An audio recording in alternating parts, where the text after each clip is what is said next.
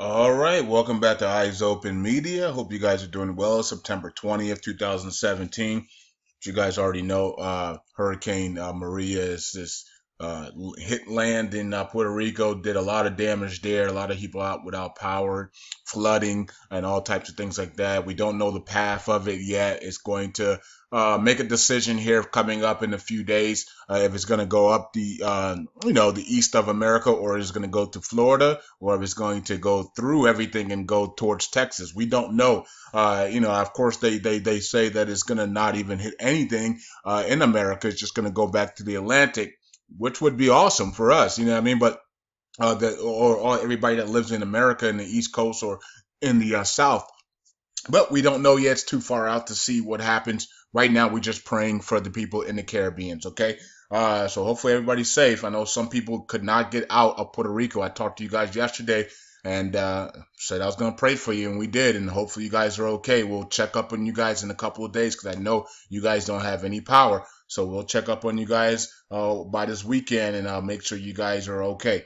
Um, Let me see here. I'm not sure why this is down there like that. Anyways, who cares? So let's begin here. Um, Chevron American drilling the first exploratory well in Kurdistan. Okay. So Chevron's doing some drilling in Kurdistan region. Okay. After 2 years of suspension, they're back. So they're able to now drill. So that's a positive sign of internationalism. Uh, this is the content of the infallible initiative to resolve the crisis of Kurdistan region or referendums. Okay, so what does he talk about? Let's see if they have anything. Let's see. It said it was agreed to put forward the next initiative in front of all parties for the purpose of adoption and approval of a roadmap to resolve all outstanding problems between the region and the federal government at all levels. Okay, now they're playing into our hands because this is exactly what we said was going to happen if Barzani did not give up the referendums. That all of the leaders of Iraq would have to come together and basically give the Kurdistan region and the citizens everything that they've been asking for so long. And they're playing right into our hands. So that's exactly what's going on now. They're trying to figure out a way to get it done without hurting their corruption, but also getting it done for the citizens and the Kurds. Um, this was resulted from the meeting of Barzani and Food Masoon. It says resort to constructive dialogue to resolve controversial issues and decide to send a delegation to Baghdad during the next 2 days. So it looks like they didn't even send the delegations to Baghdad yesterday. I'm not sure. I know Abadi talked yesterday because we saw the important quote that he did, and I did a video on it this morning. Okay, on the main channel about all Iraqis deserve the oil and the oil wealth and also the wealth of the country, right? So I'm pretty sure Maliki and others did not like that quote, but that was a good quote from Abadi. That was a historic quote from Abadi yesterday. And I did in the videos on main channel, so you guys got to go to 365 main channel to see that video, or you can go to Facebook, Currency 365. Association of Private Banks organized a workshop on safety requirements for financial transfer systems. Okay, cool. So you can see the private banks still going through workshops, still finishing up all their training and everything like that. It's almost done. I think it's supposed to be done by the 25th. So, uh, so yeah, we'll see if we get some news on that. Abadi arrives in Al Qarar base in Mosul. I'm not sure what he's doing there. Uh, says he came to meet the leader of the popular crowd and the Iraqi army to discuss developments of liberation of Hawaji and Kirkuk. Okay. Presidency of the Republic announced the agreement of Mosul. I mean, I said Mosul. Agreement of Food Masoon and Barzani to send a delegation to Baghdad. Okay. So today is what day? Wednesday. So today is Wednesday. This was today. So between Thursday and Friday, a delegation will be coming to. Now they were supposed to already have this delegation come yesterday, and that didn't happen. So I'm not sure what's going on. Barzani has agreed to send high-level Kurdish delegation to Baghdad during the next 2 days. Abadi's supposed to be in New York. Abadi looks like he's not going to New York. I'm not going to say he's not going to New York because I don't know. But if Baghdad is sending a delegation within the next 2 days, that means Abadi's not going to New York to give his speech. It seems like. But we're gonna allow it to play out to figure out what's going on with that. Barzani sets a new timing for dialogues with the world and Baghdad and announced the date of the independence from Iraq. Okay, the 25th, of course. But Barzani also said something. He said that it's going to take at least 2 years before they actually can go completely independent. Like I was saying, for how long? I said it for 3 weeks. Just because even if they vote yes, doesn't mean they're going anywhere. It could take 2-3 years for them to become independent. Iraq society disrupts official work on Thursday. Okay. Barzani arrives to meet the hold up, is that Barzani arriving or that's Food Masoon? Okay, Barzani arrived to meet the president of Iraq. Baghdad, no new gains for Kurds after the referendum is abandoned. So, let's see here. Keystone receives $12 million from the Kurdistan region. Okay. So selling the export of Sheikhan oil field in May 2017. Okay. Iraq participates in the World Bank meeting on the reconstruction of areas that have been subject to terrorism. All right. So you guys can see the meetings going on, and that was today's meetings. Abadi talks about a breakthrough in the coming hours with the Kurdistan region on the referendums. I guess he did talk to some of the delegations. I don't know. This is weird. This is kind of trickery. I said they're going to trick us this week, so you can see it here. Like breakthroughs coming with the referendums. So did you talk to the Kurdistan people or not? You know what I mean? Like so, we're being a little bit tricked here. So it is what it is. We said it was coming. Barzani demands alternative to referendum within the next 3 days. Okay, now let's see. Now within the next 3 days is when? Because when this was yesterday, so that means today, Thursday, and Friday. So by Friday, Barzani expects the alternatives or the referendum is still on for the 25th. Now Barzani did make a statement here, and we have it on Currency 365 page. There it was right here. So Barzani says, if there is an alternative to the referendum, we will hold celebrations on the 25th. So instead of holding a referendum vote on the 25th, they will hold celebrations on the 25th. So that tells you that Barzani is doing this for Iraq and the citizens because he wants the purchasing power and the internationalism. The only way they're going to celebrate on the 25th is if Allah gives them that international rate, which means that they're going to then activate Article 140, oil and gas law will activate, the important laws will activate, and everything will activate with the private sector. And that's why they will celebrate on 25th if there's an alternative, because they know that the internationalism will be coming out. But if there's no alternative, which the alternative is the internationalism with Article 140 and Article 8 chapters, Chapter 7 is done. Article 8 and all the internationalism that needs to come out. So we're on Facebook here. Here's my profile. It's on the pin post, as you guys know, and I did change some things up here. I changed it up to make it more neat. Okay, so you have where to buy cryptos. Here's the PayPal, and then you have the faucets here with the mining, and then you have offline storage for your crypto wallet, nano ledgers, and then you have the wallet, the crypto wallets for donations there as well. So I made it more simple for people instead of just one big cluster. Okay, so that's cool. And I did take some stuff out, put some stuff in. So okay, so and this was a video I did on the main channel. Prime Minister body oil for all Iraqis, and oil for all Iraqis. Okay, so let's check out what you guys had to say for yesterday's Barzani quotes. Just some interesting, can translate. Yeah, it was in Arabic. I just put the title in there.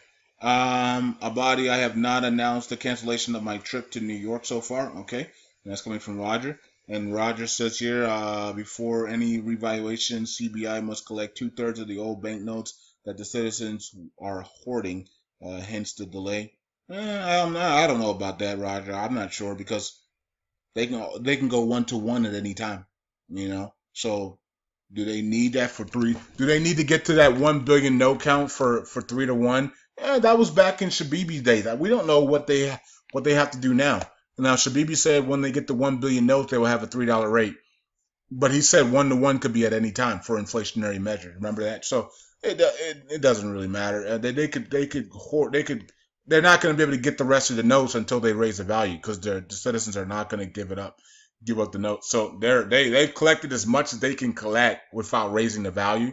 And now they understand, and just like Alok just said just a few weeks ago or last week, we can't collect any of the other notes. We're running short on cash because the other notes are not being collected because the citizens are too smart. And so now we're going to have to raise the value. We're going to have to give them purchasing power to bring those notes in. Let's see here. I hope there's a breakthrough. Outstanding. And David Johnson was the one that actually brought that to us. Oil for all Iraqis, the land for all Iraqis, and the wealth for all Iraqis. So, okay, so that translation that I had was missing that part where the land for all Iraqis. So, anyways, it's all good. Another guru has passed away. Wow. Well, a lot of gurus have passed away. That's why I keep telling you guys I'm not a guru.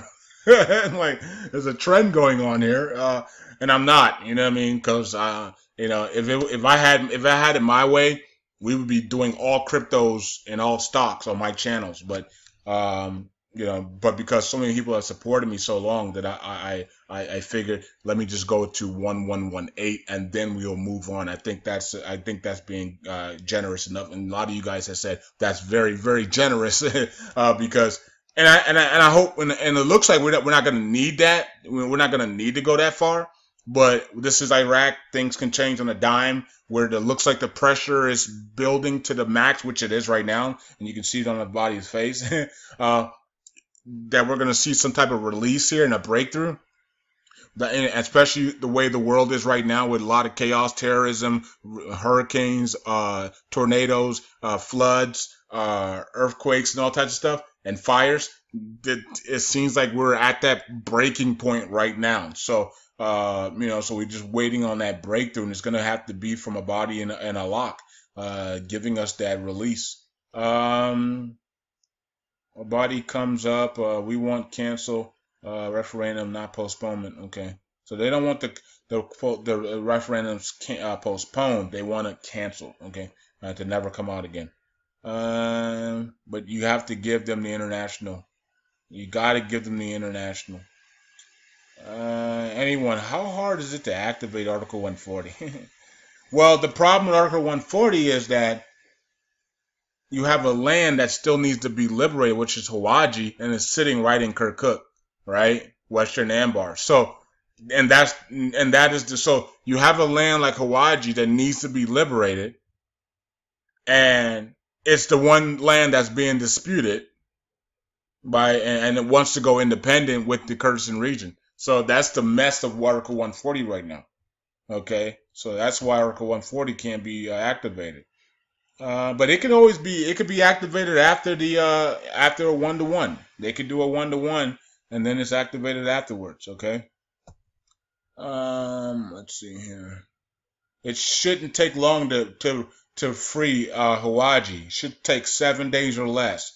I mean, as a matter of fact, it should only take 3 days really to liberate Hawaji. Okay, so what happened here? Somebody put this as spam, I guess. I don't know. Let me just keep it. Okay, let's see here. It's a central bank is subject to a large monumental process and receives blank papers instead of cash. What? I wonder why somebody put that as spam. Somebody marked this as spam too. It could be Facebook that's marking these as spam as well, guys. They don't want people to see this stuff. So let's see what this is. I didn't see this. If we can see it, goodness gracious, internet, come on. Let me go out here and see if I can get this. So not only is Facebook trying to stop it, the internet's trying to stop it as well. Okay, so so the central bank is subjected to a large monumental process and receives blank papers instead of cash. What is this all about? If you guys know what this is all about, let me know. I can't really think off the top of my head right now on why they would receive blank papers instead of cash. Not sure. Not sure what's going on there, but something's happening. So we have movement. Full body word about the cursing referendums, yeah. We know about all that. A whole bunch of different stuff. Okay, and then you have this. It says, and this is, I guess, the key cards and stuff. MasterCard is based, okay, come on, internet, jeez. Okay, MasterCard is based on secret code of only 4 digits that is retained by the owner of the card. The last 4, isn't it the last 4 digits is all really that, really the only thing that matters is the last 4 digits, right? And then the 3 digits on the back.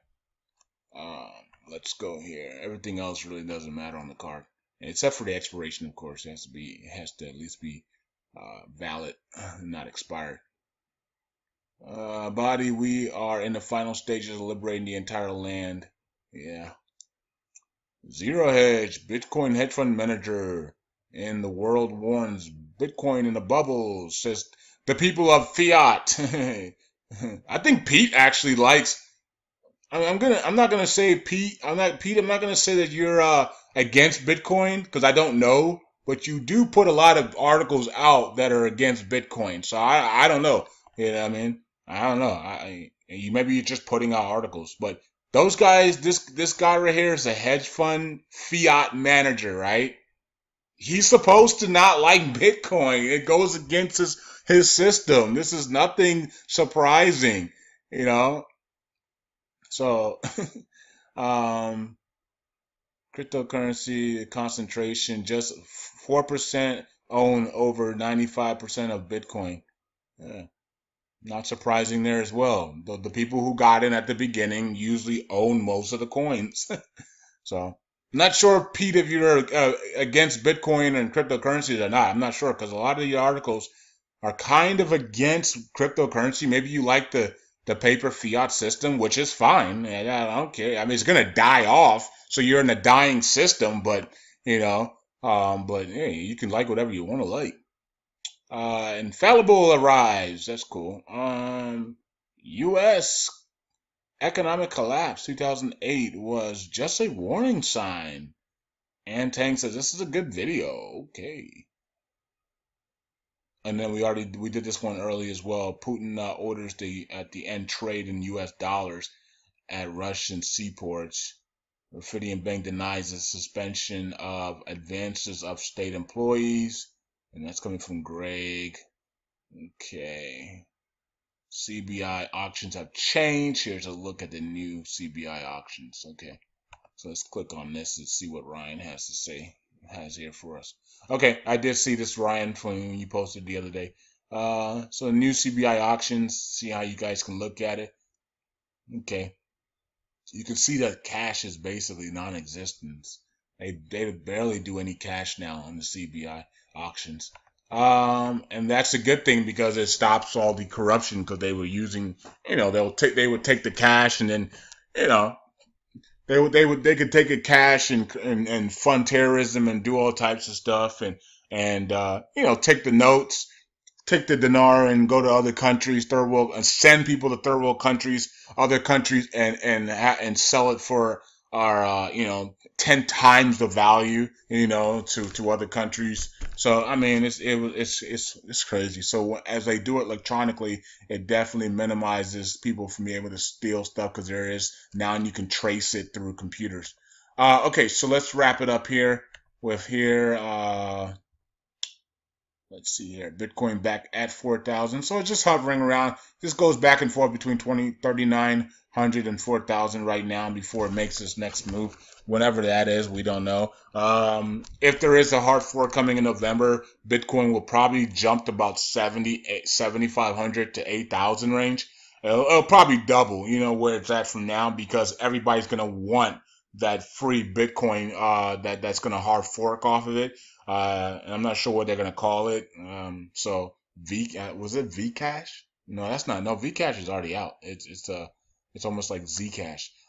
So whatever that coin is gonna be, we'll get it for free, basically like Bitcoin Cash, and we can just hold it.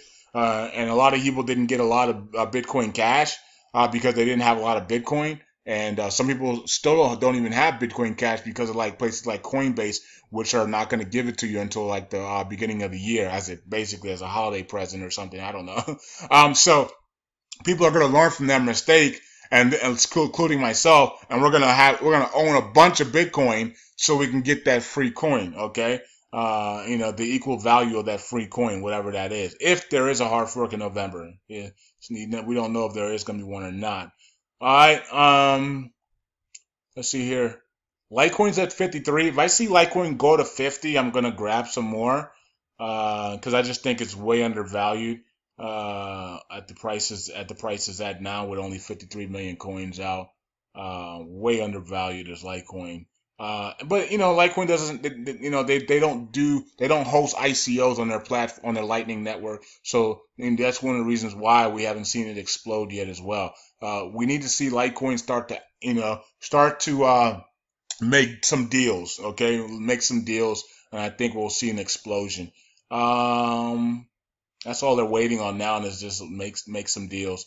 And also, I think Amiso Go is going down, and because people are getting their airdrops. So basically, if you were holding Ethereum for a certain period of time, you got free Omiso Go. So, and it was like a little bit. It's like I think they gave out like 4% or something like that over Miso. So everybody got a small bit amount of a Miso Gold for holding. No, it wasn't it. Was it Ethereum? You hold Ethereum or was singular tokens? No, it was singular tokens. Okay, so never mind. It wasn't Ethereum. So if you held singular tokens, I believe it was singular tokens for OMG. Because I remember Omar did videos on that and I did post those. So if you held singular tokens, you got free Omiso Go. Okay, so and that was to promote them, basically to promote Omiso Go worldwide. So they gave that on the Ethereum block, on the Ethereum platform, or whatever the case may be. So that's probably one of the reasons why Amisa Go is going down right now. And it's not because of anything. It's just because the people got their free Omiso Go coins. A lot of times when people get free coins, half of them sell it because they don't know what they really own. And the other half say, whoa, I got some free Omiso Go. I'm going to hodl this. You know what I mean? I'm going to take it all the way up to $500 or whatever the price of Miso Go is going to go in the future. We know it's going to make a Vertasium style run. So, but right now it's coming down because people are getting their free airdrops and they're selling their free Miso Go coins. Okay, so that's basically because they don't know what they own. So that's probably what's going on right now. So I wouldn't be surprised if we saw this come up to like 99 million or maybe 100 million here over the weekend as people get their airdrops. And usually when people get free coins, it happened to Digibyte too. I'm when Digibyte made that huge mistake of giving out those coins, and then the people went to the actual exchanges and instead of and sold them off, right? So same thing happening here for Miso Go. People getting their free air coins, and then they're going to some will sell, some will hold. Okay, so that's what's going on. Not a problem. And let's come down here. Rcoin at 330. We have And Mike and JP should be on today at could be on. I'm not sure they will be on, but they could be on today at what's today Wednesday? Yeah, today's Wednesday, so they could be on today at 3 p.m. So we'll see. Digibyte up right now. Digibyte has launching new and improved site on October 1st, the day before the City T4 Finals Challenge, and so that's going to be giving them good momentum going into October. So it's a good time to grab some Digibyte. And there goes Singler DTV. Let's see here. What else is going on? How's Cloak doing? Where's Cloak at? I gotta go all the way down to find these things now. There's Cloak at 746. Might have to grab some. If I see that $7 or six something, I'll grab some more there. I just bought some yesterday, and I even said to myself yesterday, I might be buying way too high still because it's still coming down. It is in oversold territory now. So, but I was like, man, if I just wait one more day, I'm pretty sure I can get at 720, 730, and it did hit that price today. So, and what I'm gonna do is I'm gonna watch it here. If it goes down to like 715, I'll grab some more there because it is now in oversold territory. So I like to buy an oversold and then wait for the bounce, right? And I'm gonna hodl my Cloak coins anyways. There's only 5 million of them out, so that tells you that within the next 12 months, this could be at 70 to anywhere between 70 to $500. Within the next 12 months when you only have 5 million coins, right? And they're going to be making a bunch of deals, and it's a privacy coin. I mean, there's just so many good things about it that it's a coin that you should own and just hodl.